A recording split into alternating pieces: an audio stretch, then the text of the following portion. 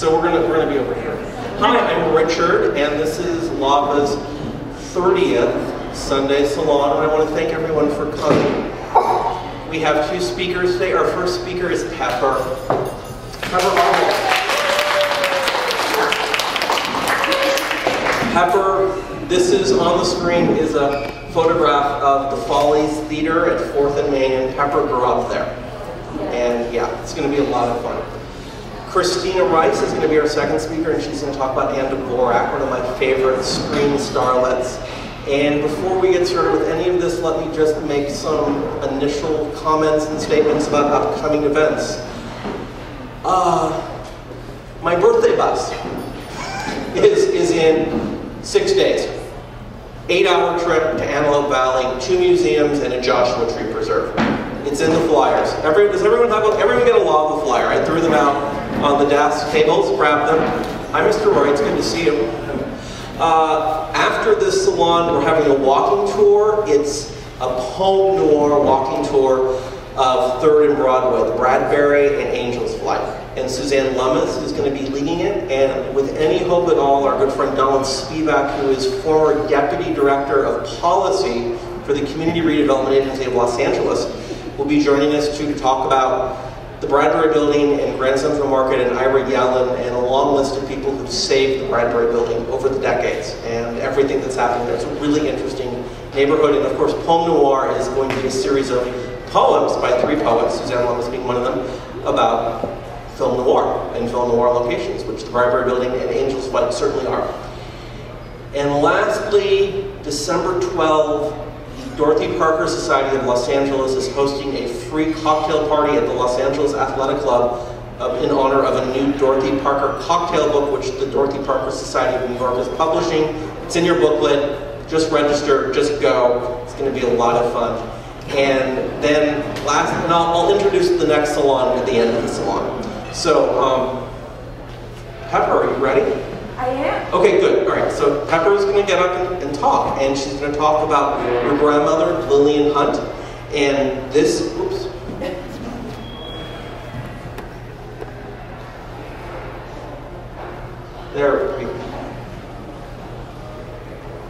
There we go. You're going to talk about your grandmother, Lillian Hunt, and this theater, the Follies, and the new Follies, and I'm going to stop talking and let you take it away. Thank you so much, Richard. Can you hear me? Yeah. Okay, good. All right. So, there will be some reading from notes because I have a tendency to digress. I have a tendency to get off track, and I want to stay on the track, and I don't want to fall off. Anyway, I'm really excited to be here. I want you to talk in there. In it, okay. I was four years old when I went to my first burlesque show. And it looked a lot like this, but not the opening number. I didn't really know what I was going to see at 4 years old. I just know that I had on a really fancy little dress and I remember a little coat and a hat, and I was holding a little purse. So not me now. Anyway, that's how I was dressed. And I was told that Grandma and Grandpa would be there, and I had another Grandma and Grandpa. On the other side of town, a little Russian Jewish Grandma and Grandpa, and my father and his 6 brothers, but this was my mother's father and mother. And they were my Grandma and Grandpa, and I just only known them a little while because they had come back from back east from the burlesque circuit is what I found out, but I didn't know that before. At any rate, we go into the theater, and I thought I was in a palace. It was absolutely, if you've ever been into the old movie theaters, or even now if you go to the Pantages in Hollywood, you see how ornate and beautiful they are with these little cherubs and Gothic and I don't know what all you call them. That's how the Follies was on the inside. Outside, not so much. It was a box office, and I have a picture of that. But I thought I was in like a fairy tale. And when the curtain went up and the music started to play, and I remember that one of the songs that they used most was, "There's no business like show business." Some of you may remember that song. And I remember standing up in front of my seat and holding on to the seat in front of me Well, I know I must have had big wide eyes, because when the curtain went up, there came my brand new grandpa to me with a bunch of dancing girls behind him, tap dancing. I don't know if you remember tap dancing, but that's what they were doing. Hookers, they called them then. And there was Grandpa in a white tuxedo jacket, and he was singing, "There's no business like show business." And in the middle of that, he said, now you're going to find out what my real name is. "Hope you like the show, Pearl." Oh my God. I heard my name, Pearl. Don't call me that. I'm terrible.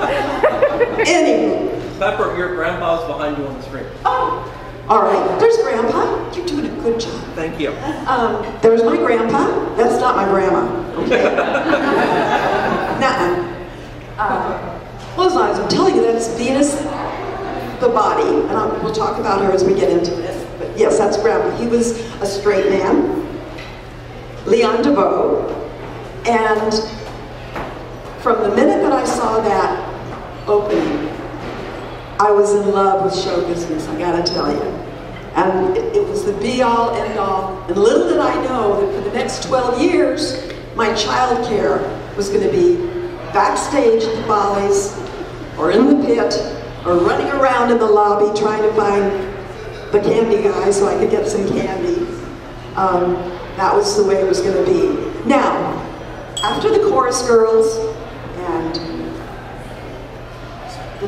my grandpa singing, there was kind of a drum roll kind of a thing, and the stage got dark, and in the middle of the stage, I saw a leg come out between the curtains, a bare leg, and it was a lady named Roma.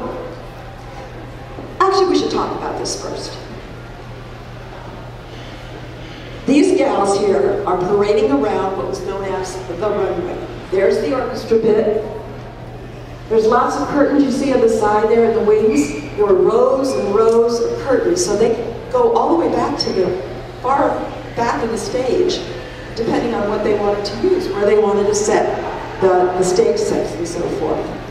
And this probably was the finale, because at the end, all the girls, the chorus girls, the strippers, would come out and they would parade around the runway. And the orchestra in the pit, and there were four musicians. There was the gentleman who played the saxophone and the clarinet, the guy who played the trumpet. There was Gordon, the piano player, who was absolutely my best friend in the world, and Jesse, the drummer. Now, if you know anything about burlesque, you know that the drummer is very important. You get what I mean? I'll show you. But right now, I'll save that for last. But anyway, Jesse sat a little bit above so that he could see all the moves of the strippers, so that the walk was right, the bounce was right, the bump was right, the grind, the whole thing. It's very, so from time to time, I did get to sit down there next to Gordon, the piano player, and so I learned the names of a lot of different songs that I heard in the day, because I see the sheet music, and so that was a big thing for me to be able to sit in the pit. But I also like to stand in the wings. So anyway, that's how the theater looked. But for me, this day, my first day, chorus girls are gone, Grandpa's off stage, and I see this leg. We're back to the leg.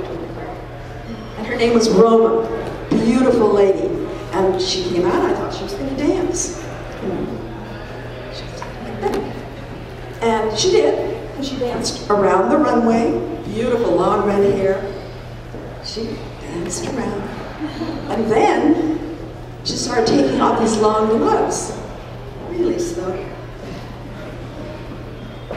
And off went the gloves. Well, pretty soon, not too long, maybe 2 songs later, she was down to some pretty skimpy little knit underwear and a little bra, a little kind of like bikini thing with some strategically placed rhinestones. Get my drift? And I was too young to know whether this was good, bad, right, or wrong. I just know that it was wonderful. It was just wonderful. And then off she went. She couldn't take off anything more. And then Grandpa came on. He was a straight man, which means he kind of delivers the line to the comic, so the comic can do the punchline. And the way they had it set up, they call these, you would probably think it, well, it's a skit, but they called them scenes. It's Seinfeld. Seinfeld's the Duffus. Oh, okay. Yeah, Seinfeld, the Duffus, straight man. Yeah. Oh, okay, good, thank you. But they had different kinds of backdrops depending on what the theme of that particular scene was. So they had one that came down, I mean, this thing had I guess like a wooden, probably a 2x4, so it dropped and hit the stage, and you see this big street scene, and they come out and they do their shtick. They had all kinds of props. They had some of the scenes that they did, you've seen actually on I Love Lucy. Some of the old I Love Lucy shows were taken right from Burlesque. Cleaned up a little bit, but not that much, because the burlesque scenes were naughty and there was innuendo. They weren't vulgar, they weren't dirty, they were just kind of naughty. Anywho, there's Grandpa. One of the scenes that I used to love was, they called it Hold the Car. And what it was is these two, the comic and the straight man, were trying to pick up girls in their car. And the car was this wooden, cut out of a car that they had to hold, out on the stage. And girls would come by and they'd try to pick up girls. And it did have a little door that would open. And so if they did get a girl in the car, she'd step over and step into the car. And if she didn't respond the way they wanted, they'd say, get out of the car. And so she'd step out and go on. So there'd be several girls like that. But in between each one, when they'd go out to talk to the girl, one would say to the other guy, hold the car. So that was why they called that skit, Hold the Car, because they had to hold the car. So that was the show, the first show that I saw. And I had no idea that I would be coming back every evening, every weekend, every birthday, Christmas. Now the shows, how many shows they had? They had 3 shows a day from Monday through Thursday, with a new show on Friday every single week. And this is where we get into my grandmother, Lillian Hunt. Because I knew Grandpa was on stage, but once I got to go backstage and see all the wonderful things back there, there was my grandmother. And what did she do? She was the producer, director, choreographer, just about everything. She kept the show going 7 days a week. Like I said, 3 shows a day, Monday through Thursday, and then midnight shows on Friday and Saturday, and an extra matinee on Sunday. So, and every week, a full rehearsal, and a brand new show, new costumes, new scenes, everything. That was what she did. And she loved it, and I loved watching her. It was like, I couldn't imagine being any other little girl. And it never occurred to me that there weren't other little girls somewhere that weren't at the Follies. Now the Follies Theater, the old Follies, the one where I saw this first show, was a pretty amazing theater. It was built... There's a picture. There we go. Tell us where it was again.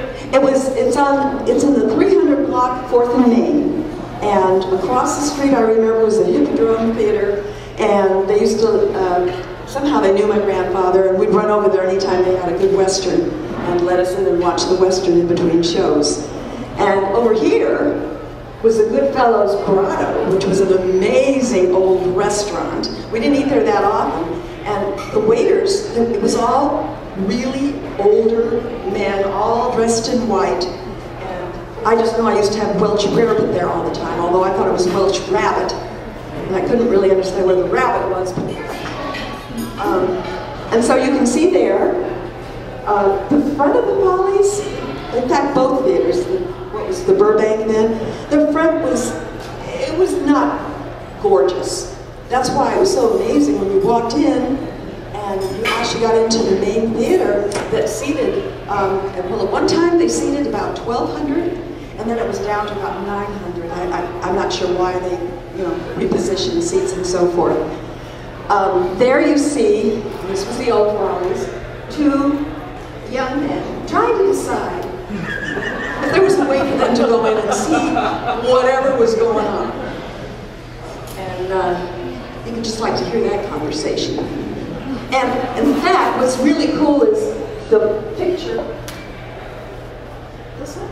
That's actually Roma, the first lady that I ever saw do a strip. So how excited was I when I found this on the internet? And next to her, the other picture was a lady named Evelyn West, who was, I guess you could say she was a precursor to Tempest Storm in the bosom department. And so the boys are trying to figure out, well, so that's what's going on in there. And let's see, what else you got there? We've got the front of the side of the door bay. Okay, well we don't want to go there yet. Why don't we go back to Goodfellas Grotto? Okay, let me go. Yeah. I want to hear about the inside of Goodfellas Grotto. Oh, the Goodfellas Grotto? Please. Well, okay. Wait. For everyone, Goodfellas Grotto is right here. This is Goodfellas Grotto.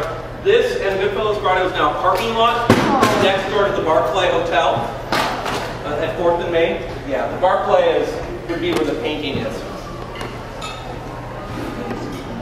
Well, I believe I know that clam chowder was a big thing there, so it must have been a seafood restaurant. Remember, I was pretty little when I started going there. We didn't go there maybe once a week or once every couple of weeks. But the inside, as I recall, was all white and separate rooms. We ate in a little room with a table in it, and that's where, I guess that's all it was these private little rooms. There may have been something else, but that's where we always sat.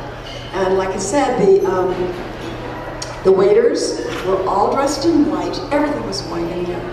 The towel over their arm. And it was really a neat place. And I know that I always had the Welch Rarebit and Gramps. They usually had the clam chowder. On the other side, which you can't see here, was I guess it was a bar. It was called the Village. And there was a side door from the theater that would take you through this little walkway right into the Village. And so handy for, I would say that comics really liked it over there. And, but I got to go occasionally because they also had some of the best hamburgers in there. In fact, I had a hamburger with Lily St. Cyr, we'll talk about it briefly. And I just thought she was the most beautiful person in the world, and she's eating this messy hamburger like, like it's nothing, and I'm sitting there with food falling out of my mouth, and just looking at her like, oh my goodness. Oh, there we go. She is. There's Lily in her bubble bath. Now, it wasn't really a bubble bath. There was a bubble machine. A la Lawrence will turn on the bubble machine. And then it was all glass in the front, so when she got in, you could see what she was doing. Now, Lily St. Cyr was not a stripper, like come out and she's just shaking everything. This was a very upscale routine. In fact, she had several different routines, and the set was always a chaise lounge, a bed, a dressing table, a screen where she would go behind it and she would change clothes, and the music was always Rhapsody in Blue. That was her song, her signature music. And it was quite a thing for the little 4 guys in the orchestra to have to practice that. Have to practice that before, thank you, before her routine. So, that was Lily in her bubble bath, and it was very ladylike, but somebody saw that and said that it was obscene and there was a court trial. And she actually had to go to court and do her bubble bath. They were always trying to close the old Follies. There was always a city council or something. The vice would come back there. Now you wonder, well, did they do anything about the fact that there was a little girl there? No, that didn't happen. Occasionally, Grandma would say, get in the dressing room. Because I used to stand in the wings, and the strippers sometimes, they didn't all pay me, but some of them would give me a quarter for catching their wardrobe, so that when they took their clothes off, they would fall on the ground. So, so no, I didn't get in trouble doing that. I did get in trouble when I auditioned for a little, it was like a talent show. I think I was in the 3rd or the 4th grade. And the only thing I knew was,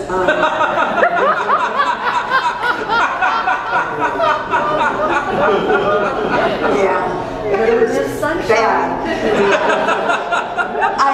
It took a while for the teachers who were choosing who was going to be in the talent show to figure out what I was doing. I mean, you would have thought the way I was walking across the stage to Basin Street Blues that they would have some idea. It was only when I got down to my lip was a little undershirt that had a little bow here. And all of a sudden, I just remember the principal and the teachers that were sitting there jumping up together and going, you know, stop!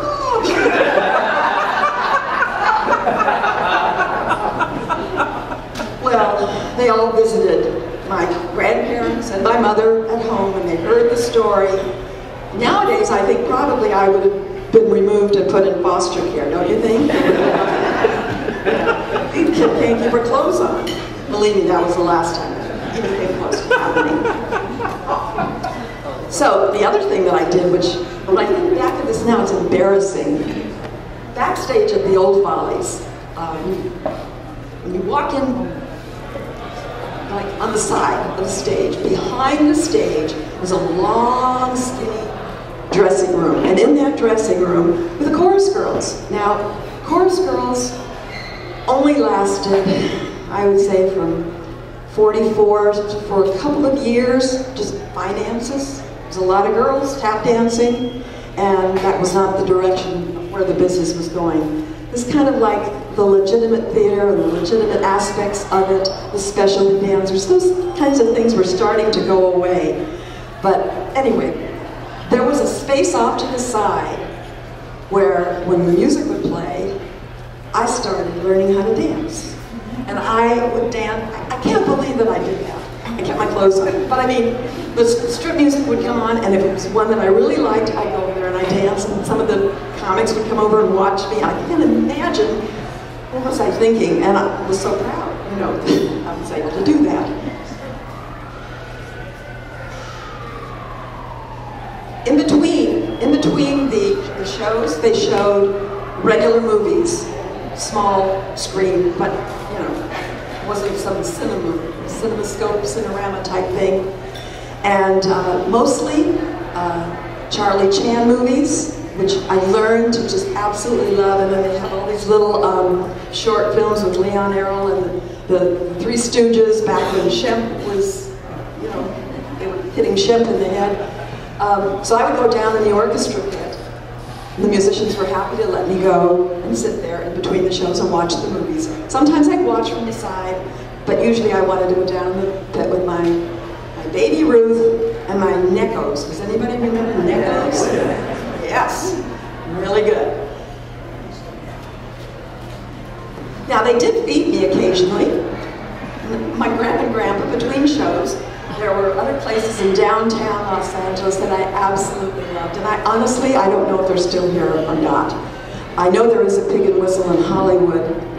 Pig and Whistle's gone. It is gone? It was half a block south of here, on Broadway, yeah. Pig and Whistle was one of my favorites, and the reason I liked it was, well, amongst me, I liked the little sandwiches that I got to order. But kids got this mask. It was actually the children's menu, but it was a pig mask. And you put the mask on, you sat there with this piggy mask on. So when we were going to the Pig and Whistle, I was one happy little girl. And I ordered off of the little piggy mask menu. So I'm sorry to hear that it's gone, and I don't know if the one in Hollywood has that, but it was really cool. We ate at Clifton's cafeteria occasionally. There was another cafeteria. That's gone. Yeah, and we did go there. We did. When I first met you, that's where that was wonderful. And there was another cafeteria at the Forum. There was coffee This was dance. the Forum. This was the Forum. This was the Forum? Yeah. Oh my God! Oh my God! There was only one thing though about the Forum that I gotta tell you. This was big back when I was a little girl. Did any of you remember when you have to have liver and onions at least once a week? Yeah. Well, the Forum had liver and onions, and I had to have that. Downstairs here in this very building, oh my God.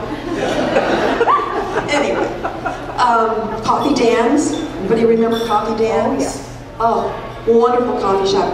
I didn't have coffee there, the waffle. Grandma would have her coffee, my grandma, and I gotta tell you, since this is supposed to be about Lillian, let me just tell you, when Grandma took me to these places, my grandmother always dressed in Lily Dash suits, pillbox hats with just tiniest little veil, gloves, and that was the way she believed ladies should dress. So when my grandmother decided that she was going to have girls learn how to strip properly, then it also had to be a lifestyle, that you were a lady. My grandmother's philosophy about stripping was, you don't have to be vulgar, you don't have to have vulgar gestures or facial expressions. I used to hear her say, keep your tongue in your mouth. Gosh, I hadn't thought about that one in a long time, but I think at the time I didn't know what the heck she was talking about. But anyway, so it was very important to her for them to learn how to dance properly, to move properly, costumes, but also off stage. And because she was so good at this, she actually started an agency. And I have to tell you, this was an agency for strippers that I should be looking up here. This is Patty Wagon. I like to say she was my big sister because we actually did kind of look alike, and because we looked alike a little bit, she used to copy me and I used to copy her. There was something about our personalities. Very sweet girl. Her name originally was Patty the Co-Ed with the educated torso. That was good. That was good. But Patty wanted a different name because she's like, you know, I don't look like college anymore, and I'm over that. So they came up with, it was either going to be, Grandma was going to name her either Patty Cake or Patty Wagon. And Patty Wagon is what they came up with. This was a really great gal, dear friend of mine. She married a baseball player who was tragically killed. I think it was 1968, so they weren't together all that long. But really a swell girl. But once again, she was exuberant and flashy in the way she expressed herself. She was a lady. These girls that my grandmother had in her agency that she started, the Windsor Hunt Agency, were taught all manner of things. So one day, and I happened to be there, and we see Tempest. There she is. This is Tempest Storm. And I can tell you that when she walked in to talk to my grandmother the very first time, she looked nothing like that. And she'd be the first one to tell you that. The beautiful face was there. The other attributes were there. But she was heavy. She had frizzy black hair. And she wasn't dressed very nicely. She talked to my grandmother for a long time, and when she walked out, they hugged, and that was the beginning of a wonderful relationship. My grandmother helped her with her costumes, helped her lose weight. They came up with the name Tempest Storm. I don't remember. I think they thought about Thunderstorm, but they came up with Tempest Storm. And the hair became red, beautiful hair. This is a beautiful girl. She's absolutely the sweetest lady you would ever hope to meet. And always dressed, is that expression to the nines? Is that still used? That's how she dressed. And I understand she's still stripping today, and I would love to see her because she was one of the sweetest, nicest ladies on the shy side. To tell you, she was very soft-spoken, very shy.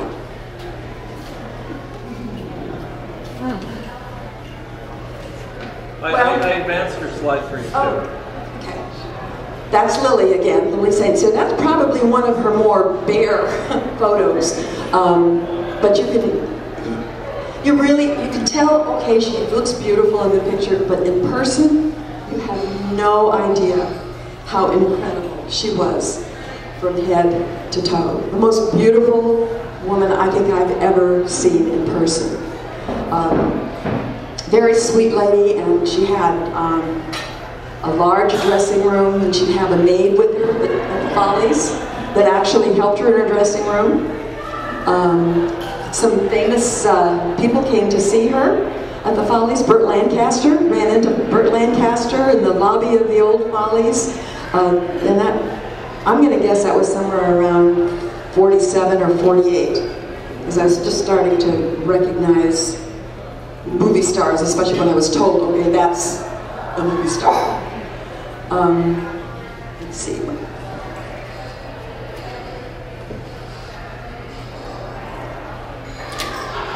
Somewhere around,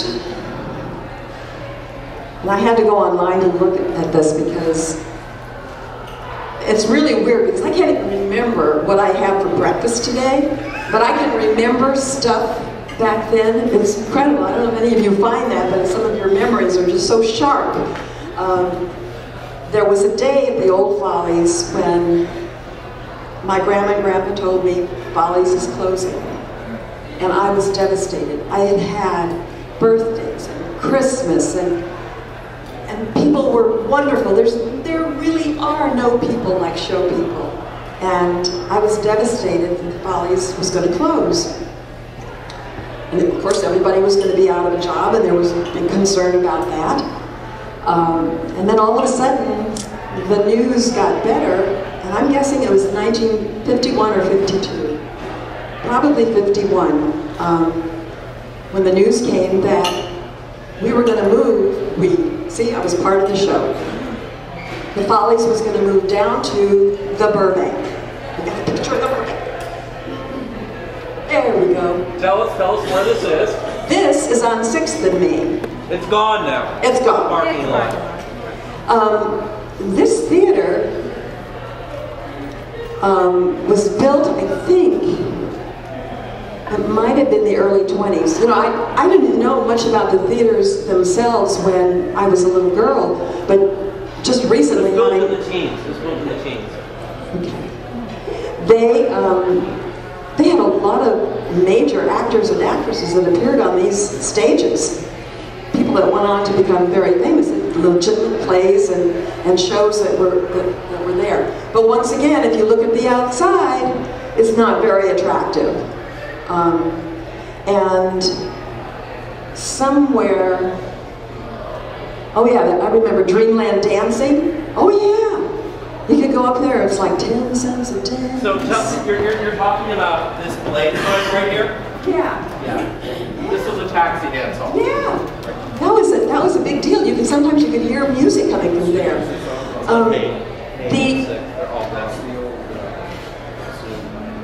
I don't even want to read that marquee to you.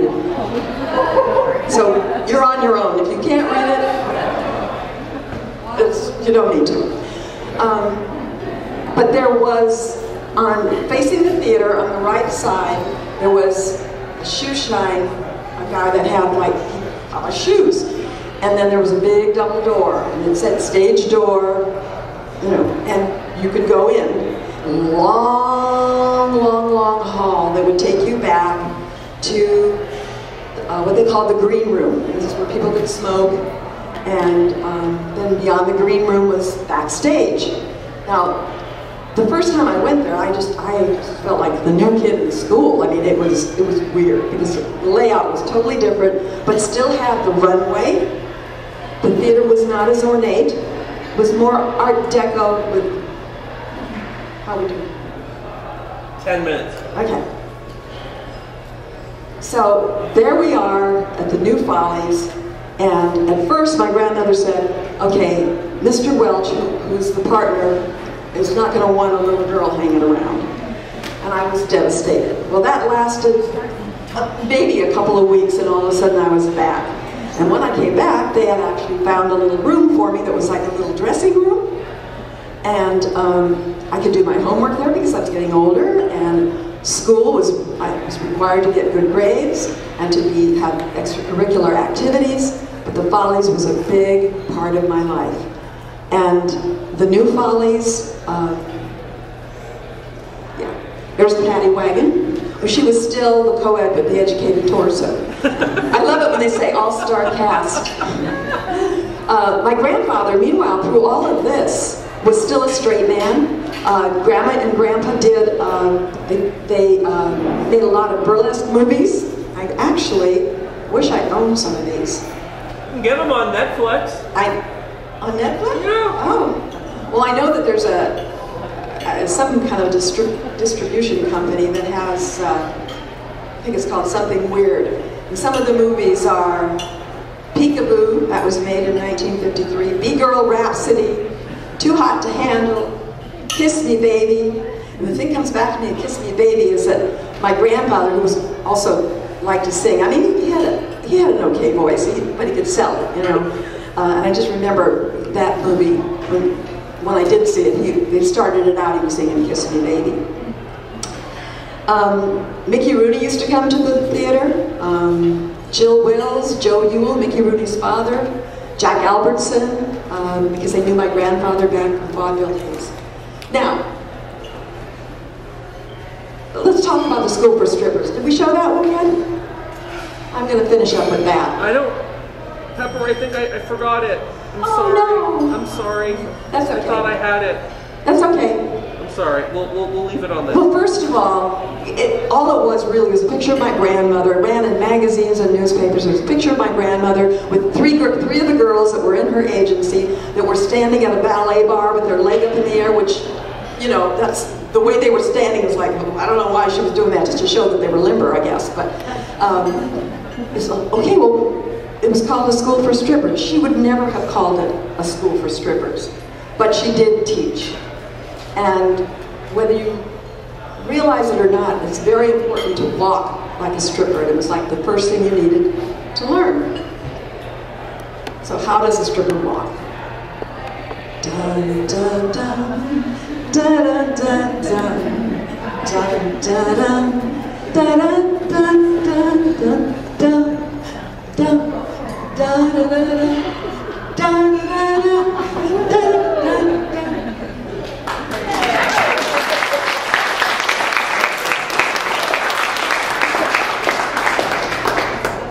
And I didn't even have to take my clothes off. You would have said, put them back on, put them back on. If you have any questions, I'd love to answer them. When did it finally close at him? Okay. Well, let's do both theaters. So let's start with the Follies. Okay. 74. They demolished it. They tore it down in 74 and made it a building, I guess. No, it's a parking lot. It was a parking lot. Somebody had told me they turned it into a building. The sad. The edge of it is a building. Yeah, the corner of the Ronald Reagan State Yes, Building. yes. Up above, on the second floor, was where all the costumes were kept. That my grandmother, because she made new costumes every week for the chorus girls and so forth. And even when we went to the new Follies, we used to go back there, upstairs to the dressing, and she'd get costumes and so forth. What happened was really sad at the new Follies. Business was really good during the Korean War. But things were, I think culture was starting to change a little bit. You were starting to see art theaters, which was really more X-rated films. There were new dancers, just things that were happening. So the chorus girls went away. The musicians went away. They used taped-in music. My grandfather, who all his life had been an actor and a straight man and a singer, was a stagehand, just keeping the theater. He was the only stagehand there. My grandmother, unfortunately, in 1961, developed cancer. And she still conducted business with her agency, took good care of her girls, made sure that they had great jobs at different theaters and nightclubs around the country. And then she passed away in 1964. I don't know when the Burbank went away, or the old. Sir? I was going to go to another question. Oh no, that's fine. They demolished the Burbank in the late 70s too. They also Okay. Could you tell us the composition of the audience? Were they servicemen? Were they couples? Absolutely. I remember different times of the week, the audience was different. And I know that I didn't particularly like midnight shows on Friday and Saturday when the war was on, because the audience was servicemen, and they were screaming and hollering through the whole thing, and it was just, they were crazy. But on a Sunday matinee, there would be men and women that would come to the theater. And I just found out recently that a cousin of mine, first cousin, had no idea that I was raised backstage at the Follies, had taken his wife there. You mentioned the different kinds of audiences. Were there any security problems, and how were they handled? The only security that I ever saw was we called him the candy butcher at the old Follies, and occasionally what would happen would there'd be some man who was sitting down in the front row with a newspaper on his lap. Okay? And so, yes, they would remove them. But they called the police. The police used to come in there quite often just to see how things were. There was a shooting. I was not there when that happened. I didn't know anything about it. At the New Follies, that happened in the middle of the night. Yes, yes.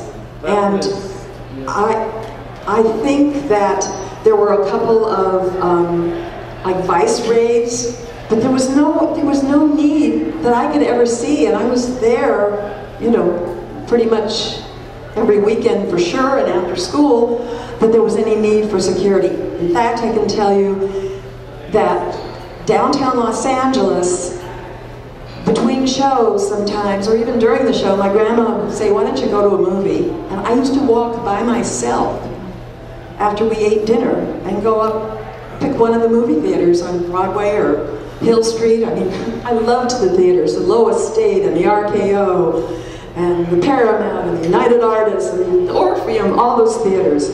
So it was just a different time. There were people on the street and cops on the beat.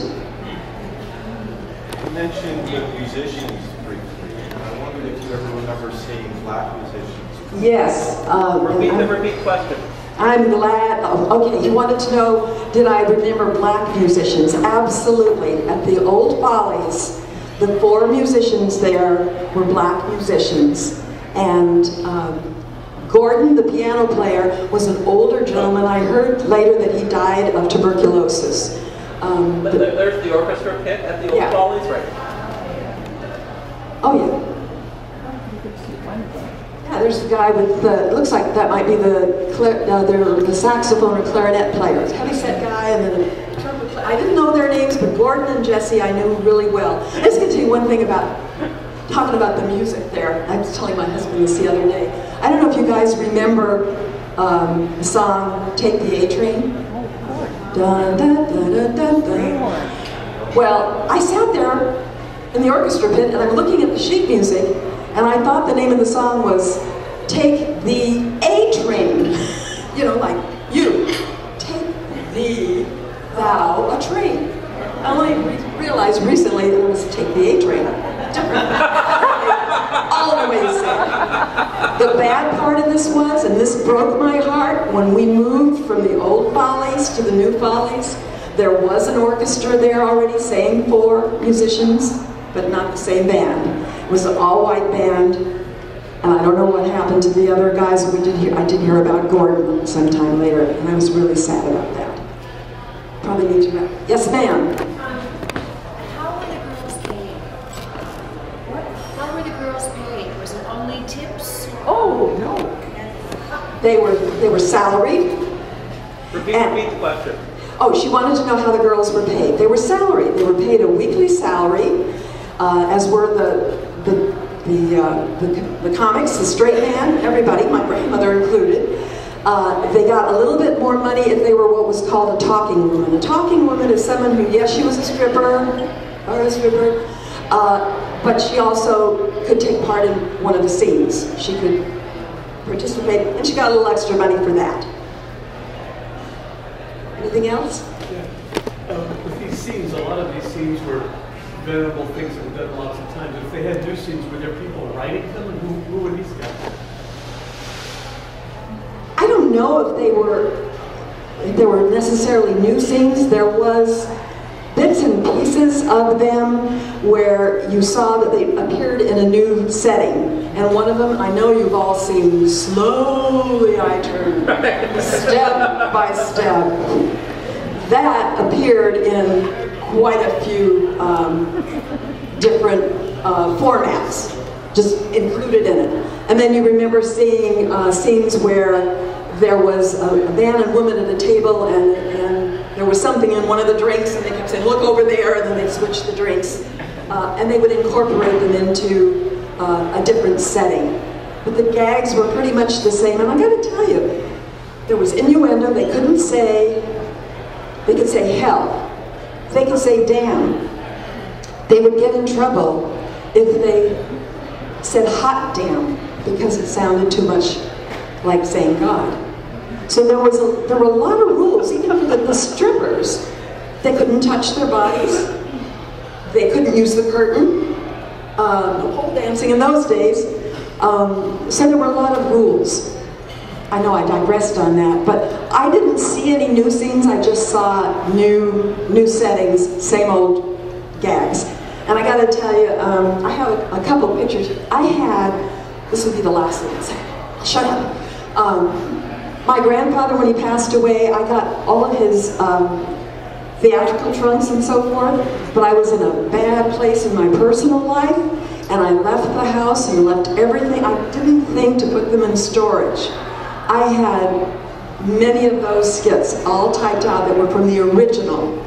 But when these guys would get together and the comics and the straight men, and they'd say, okay, we're going to do such and such a scene next week, their rehearsal consisted of because they knew the gags. They knew them. They just knew them. I have a question, Pepper. Oh, let me ask you a question. So you said that your grandmother would make the costumes. Did she have a bunch of seamstresses, or what was the process? My grandmother would get the costumes from the second floor over there at the Follies. This is for the chorus girls, and the ones that they called they did the parade. They called it the ballet, but it was just a parade. They wore big headdresses. She got these old costumes, and she'd go to a place called Maharam's, and she'd get feathers and sequins and all manner of trims and things, and just rework the headdresses every single week. It was just her. She had an industrial type sewing machine, and that's what she used. No, we're gonna wrap this up. Yes. People, you're gonna read this to wrap this up. Come on, bring the microphone. You're gonna read this on here. Read it aloud.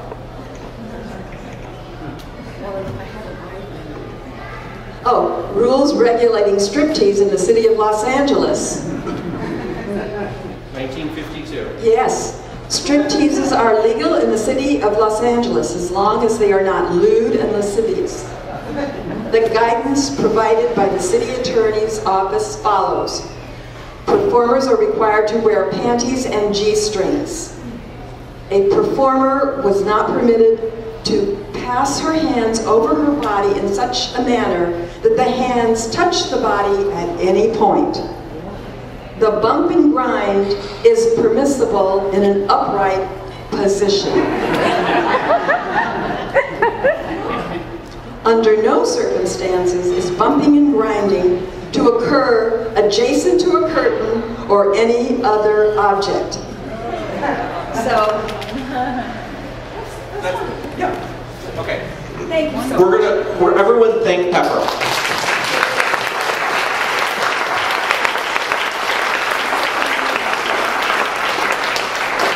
Pepper, you're here. You're not going anywhere. Oh, no, there are lots of questions. You're going to stay for Christina's talk. Okay, so let's take a breath. It's just a couple minutes. It's almost like 7 minutes to 1. I want to take a 15-minute break. Christina Rice, where are you? Before we take a break, stand up. Christina, stand by your books. Christina, you're going to come talk after the break. So, Christina, your books are over here, so people want to get a leg up on your talk. Jeff, stand up. Jeff, stand up. Jeff of Lillian, stand up. This is Christina's book table. Okay. 15 minutes. Pepper, you're here. Christina, you're here. We'll see you. Go grab an espresso. Okay.